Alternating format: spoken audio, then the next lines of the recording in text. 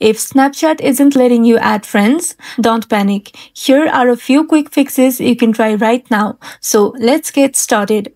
First of all, open your Snapchat and make sure you're connected to the internet.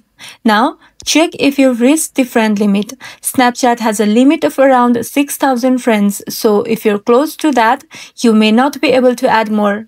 If not, the issue could be with the person you're trying to add.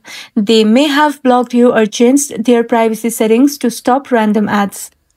Now, try clearing the cache. Tap on your Bitmoji or profile in the top left. Then, tap on the gear icon to go to settings. After that, scroll down to your privacy controls and tap on Clear Data. After that, tap on Clear Cache, then confirm it by tapping on Clear once again. Next, make sure your Snapchat app is up to date.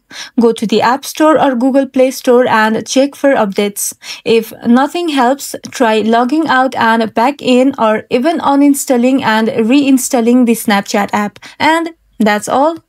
If this video was helpful, don't forget to like and subscribe for more of these videos, and thank you for watching.